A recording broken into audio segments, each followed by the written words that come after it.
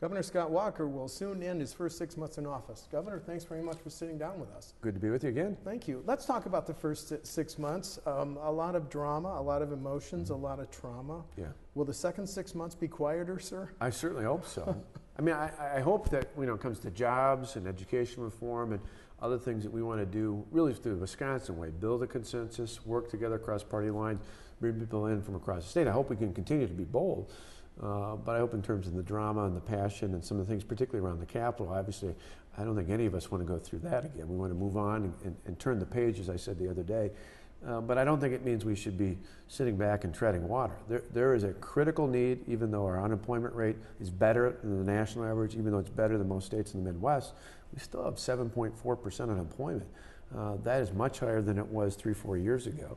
And it's unacceptable. When we've got friends and neighbors and family members, in many cases, who are unemployed, we've got to continue to work. We've got to be aggressive there. Let me ask you about the jobless rate, because you just got a letter from 15 Democratic lawmakers saying Wisconsin should seek the unemployment insurance benefits extending at 13 weeks, take advantage of, I want to get the dollar sign right, $89 million in federal funding. Should Wisconsin apply for that, Governor? I actually pointed that out a couple months ago. I asked the Unemployment Council to act on that and another reform that ultimately got included in the budget. So I was the first out of the gate to push for that. I think that makes sense, and I was glad that after delaying action on talking about the extension to the council failing to meet, that they finally met about a week ago.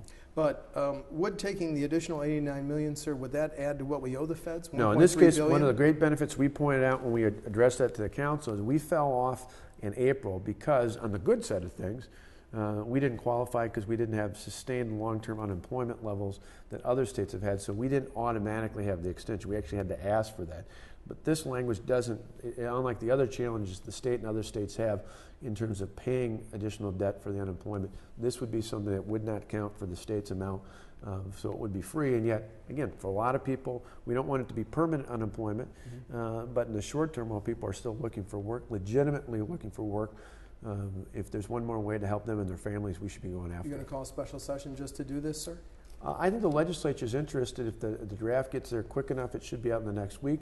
I think there's an interest with lawmakers to act on it. Wow. I want to ask you about a couple statements this week. You said you should have done more to get the state ready for the collective bargaining debate. And you said, correct me if I'm wrong, you said you were wrong on the smoking ban.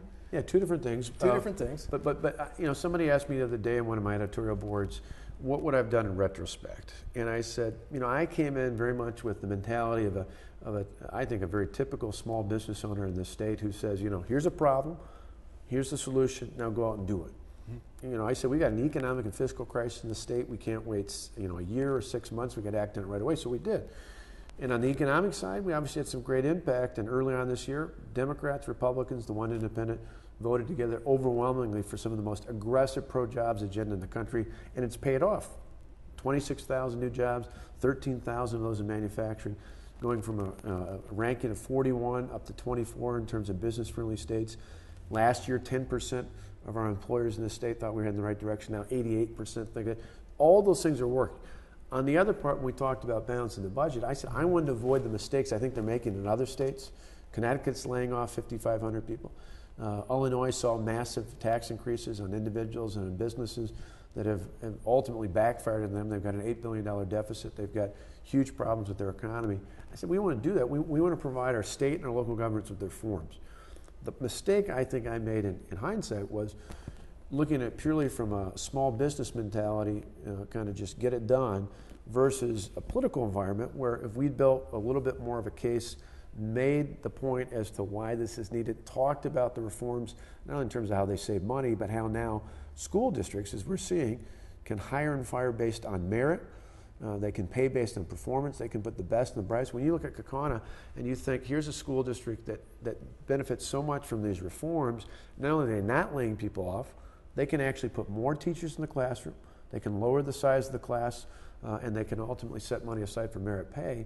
There are examples like that all across the state. If we'd made that case early on, I think we might have avoided some of at least the degree of passion that we had out there. With statements like this, are you showing Wisconsin voters a softer side, Governor, after the last 6 months? Well, I think for me, what people saw, whether it was in this room answering a question at a press conference or me doing a response to an editorial board, I think what people find, and you saw in the past when I was in the legislature, I think a lot of people in my county, when I was county executive, is I'm a straight shooter. Whether you agree or disagree with me, I'm going to tell you the truth. I'm going to tell you why I'm going to do it and what I plan on doing and how I plan on getting there. In this case, I answered the question. Yeah, if I had to do it over again, to me, I think what we've done was right and it was principled, and it's the kind of thing that other states in the country, the federal government needs to do. And by that I mean thinking about making long-term structural changes that think not about the next election but about the next generation, where we're thinking more about how do we put our kids in a better position than we are today. But again, I think, and we made that case early on, people would have been more comfortable. Again, there would have been pushback, there would have been disagreement. I'm not saying there wouldn't have been any protest or certainly any of the national attention and money that came in from Washington. But just in retrospect, if I could have done it again, I would have. In his June 6th column, Craig Gilbert of the Journal Sentinel cited evidence that you are the most polarizing governor in the nation. Are you? Well, that's an interesting question. You look statistically, what he did, and Craig's actually a pretty fair reporter we've known for years. He talked about just on the polling numbers, number one amongst Republican numbers, right, and the gap. Vice versa. But I think, and I brought this up at some editorial boards in the past week as well, look at what we've done. Again, part of it goes back to my point of acknowledging, say, if I had more time to make the case, I think things might be somewhat different.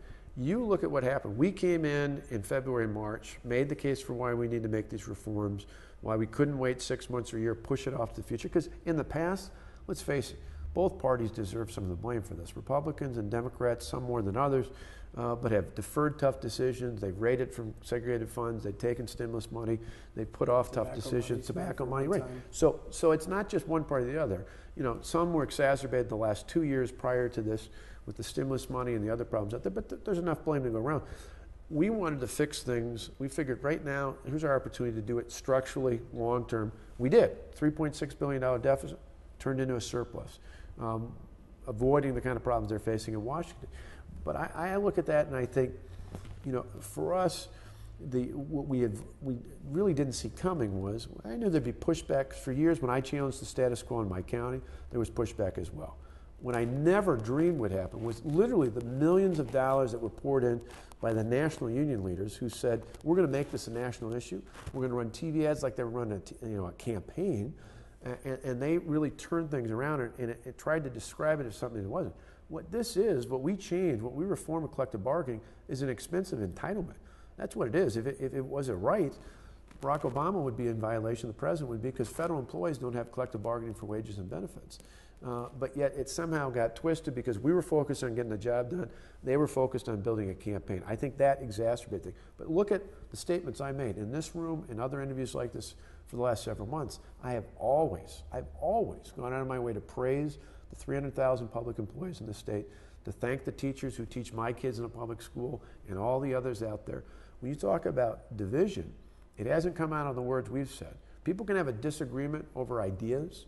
We can inform the debate, but what you saw repeatedly were misstatements and attacks trying to make it look like one side was attacking the other, when really most of that was coming from outside of the state of Wisconsin. To get ready for the interview, I made a list of the things that you got the Senate and the Assembly to act on. Incentives for jobs, changing commerce to a corporation, ending frivolous lawsuits, you passed the budget, property tax limits, collective bargaining, and you're going to be naming the State Veterans Secretary. What's left on your agenda, sir? Well, for us, there's still more we have to do on jobs. Because in some ways, as much as the economy is improving here, as much as job creators, those that went from 10 to 88% think we're going in the right direction, majority of those said they're going to add more jobs in the next 12 months. All those things are good vibes for us, showing that Wisconsin truly is open for business.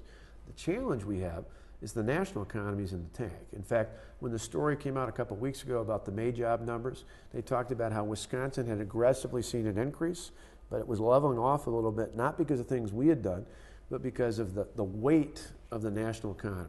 You're talking about that month that there were only 90,000 jobs created, so, right? Okay. Right, and it's one of those where the challenge is, and why I say jobs have got to be a priority, and I think it's a great issue to bring people together on, because it's not a Republican job or a Democrat job, it's a Wisconsin job. Democrats and Republicans alike can agree on that. But why it's so important is in the end, we have to compensate for the lackluster status of the national economy and how the federal government in many ways not only is not helping, they're making it worse with some things they're doing. You look at the debate over the debt ceiling, you look at the inability of Congress to get anything done with the president, you look at even things like some of the decisions the administrations make, all those make it more difficult. We need to do more for us to overcome the national economy, to show that Wisconsin can continue to lead the way. So I think you're going to look into this fall, we're going to really reach out throughout the summer and work on a number of things that can help us accelerate the economic recovery in Wisconsin. Can you give me some type of a tip? We're going to look at, I think there are things we can look at. Your next jobs bill is going to do what, sir? Well, it won't just be one bill. There's a series of things. We certainly have been working together on venture capital. I was just out this last week in D.C. at the National Bio 2011 conference, biotech, high technology, trying to find ways to bring not only new companies, but startups and extended second stage companies, working with the Technology Council, working with BioForward. Those are things where Democrats and Republicans come on board together on.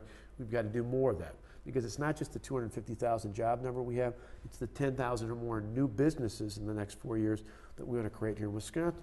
It's looking at viable ways to balance conserving our natural resources, protecting those resources, but at the same time looking at the possibility of things like a mining option in northwestern Wisconsin.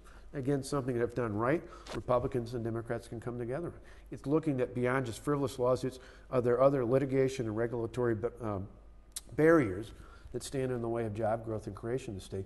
All those are things we need to act on. You want those acted on this fall or next year, sir? Well, I think this fall. I think this is one of those where, again, if you talk, as I've traveled the state listening to people, what I hear overwhelming is while they're feeling good, we're heading the right direction, we're still not out of the woods. There's a lot to be done. There's too many people who can point to a son or a daughter, a husband or wife, a neighbor, a friend, a fellow church member, who they're still out of work or they're underemployed. And again, 7.4% is much better than the national average, much better than most of the Midwest. But that's still, remember years ago, 3-4% was where we were hanging in Wisconsin. Do you still want to pass what's called the Capco bill, sir? No, I think for us, there's some in the Assembly that want that. We've just been wanting to put a package for it. There's some in the Senate who want to look just on the fund to fund. There's another idea. You had some Democrats the other day talked about some bonding through the Wisconsin Economic Development Corporation. We want to work together and find the best way to bring each of those diverse interests together to get something that can happen this fall so we can use it to relate to some of those companies I just talked to Monday and Tuesday in Washington, our nation's capital at this conference, who are willing to come in yet this year and start creating jobs in Wisconsin. In light of recent developments on the court, is it time to appoint Supreme Court justices, Governor? Well, it's certainly worth looking at, although I would tell you, well, I think that is worth a long-term look, and of course it would require a constitutional amendment. Two, I think, very well-respected senators, Dale Schultz and Tim Cullen, Democrat, Republican, have talked about doing this. That would take us at least, you're talking several years into the future before that would even be on the ballot. 3 or 4, yes, sir. In the interim, we've got to find a way to work with all the current justices. And it's something, there's a careful balance. They're an independent third branch of government. I nor the legislature should be telling them what they can or can't do. But as a citizen, not just as a governor, I look at that and say the judiciary really has to be the most dispassionate of the three branches, and that's not happening right now. And so there's got to be a way, and I'm willing to work with the justices, the Chief Justice or others, if there's a way where they want a mediator or something, beyond just this particular incident, which is extremely serious, and extremely serious allegations. We need to have law enforcement here in Dane County figure out exactly what happened. But assuming that there's some murky gray area as to what exactly happened there, that aside, there have been disputes in the past, not just amongst these two justices, but amongst others, even those that apparently are on the same side of things. We have to figure out a way to diffuse that. The U.S. Supreme Court has a split court. They have their differences, and yet the justices seem to be able and capable of setting that aside when it comes to personalities. That's got to happen here. If they asked you for your thoughts on how they could get along better, you would say what, sir? Well, I don't have a crystal answer. I would probably seek to bring in somebody externally, a third party, independent authority, something like that. Yeah, I mean, anytime you've got any organization. Now, I've been involved in the past with other organizations where they've done that. It's been quite effective. Usually there's one or two issues that are difficult to get over, and if somebody can help mediate that. We've even found, and we don't have disagreements, but we've even found in our Read to Lead initiative to stimulate a very diverse group of interest we brought in facilitators instead of having me or Superintendent Evers lead the discussion. We had these because they have nothing at stake, and so people didn't misread things. And we found that decision a couple of meetings ago was one of our most successful. And now we have a great debate, and yet everybody gets along. They work together, and they found that in many cases what they thought were differences end up being different ways of getting at the same objective. So to that regard, I mean, it's kind of interesting. For all the hype about early this year, we're finding ways to get beyond that. We need to make sure that every part of state government does the same. You get around the state continually. Every time you see a recall Walker bumper sticker, how do you feel? You know, people ask me about poll numbers. I said if I governed based on polling, I would have never run for county executive. Because you know, there's not a pollster alive who would tell you I could have won as the Milwaukee County executive. Because a Republican never won before and may never win again. We won 3 times. And I think we won not because I was a Republican or a Democrat, but because in times of crisis, people want leadership.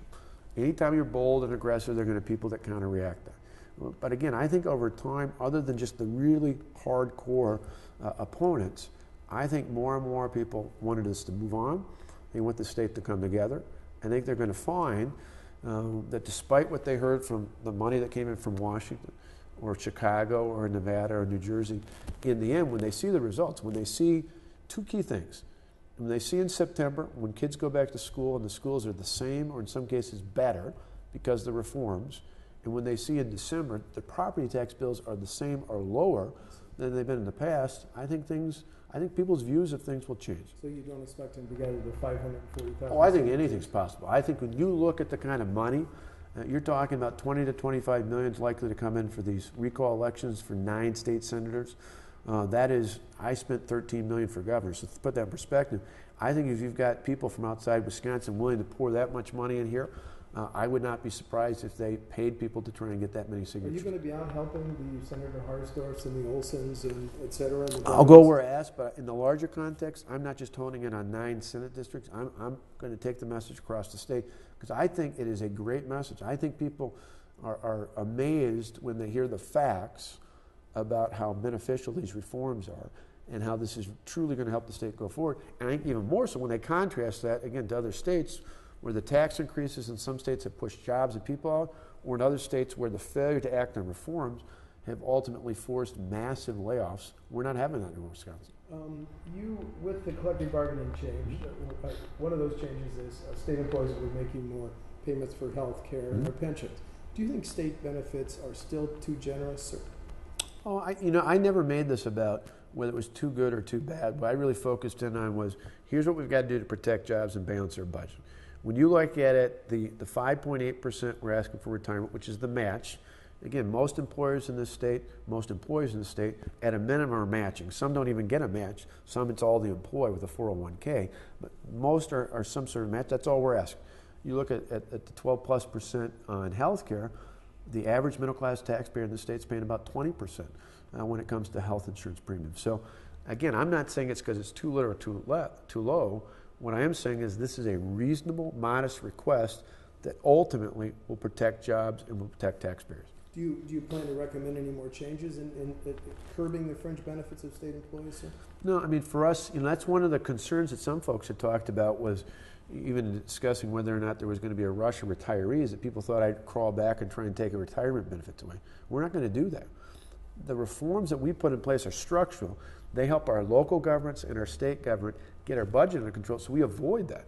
Illinois, where they've got a pension system that's only half funded, the speaker there's actually talked about grabbing past retirement benefits. We're not going to do that. People have vested benefits. They worked a lifetime based upon an assumption that when they retired there'd be a modest pension retirement package there. I don't want to take that away from retirees. What we're doing helps us avoid that.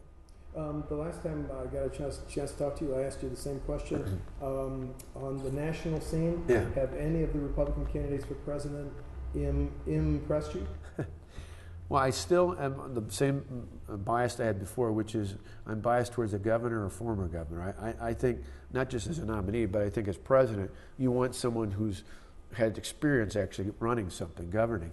And I think that's incredibly important. So while there's plenty of good members of Congress and other candidates out there that I think are smart, intelligent people, in the end, having a governor or a former governor, they've each had their say. Mitt Romney recently this week, I think, put out an interesting point on the economy. He's talked about taxes. Tim Pawlenty was a successful two-term governor to the west in Minnesota. I think it's been aggressive when it comes to taxes and what it takes to get the economy going again. I think you're going to have other governors either who are in or going to be in, but I haven't picked a favorite. My focus in Wisconsin, the only campaign I'm really focused in on, is the campaign to create 250,000 jobs. Would you like to see the governor of Texas run for president? I think Rick Perry's got an incredibly strong message. I would have loved it if Mitch Daniels was in. I think Rick Perry's got a credible case. If jobs is the number one issue, it's the number one state when it comes to job creation. Although I've told Rick, we moved from 41 to 24. I'd like to break the top 10. I told him by the end of my term, I'd like to be taking Wisconsin and heading on Texas for number one spot. But I think he's got a compelling case there as well. Well, it's a summer break. What are you and your family going to do for family vacation? For us, I get a little blip over the 4th of July weekend, and then for the National Governors Association, it's a couple days out there. My family will come with me, mainly because there are many other governors, both Democrat and Republicans, who have kids, and so commiserating a little bit would be good. For me, one of the best things I do is hop on my Harley Davidson Road King and spin around for an hour or two on a nice warm summer night. Governor Scott Walker, thanks for talking about your first 6 months in office. Good to be with you. Thank you.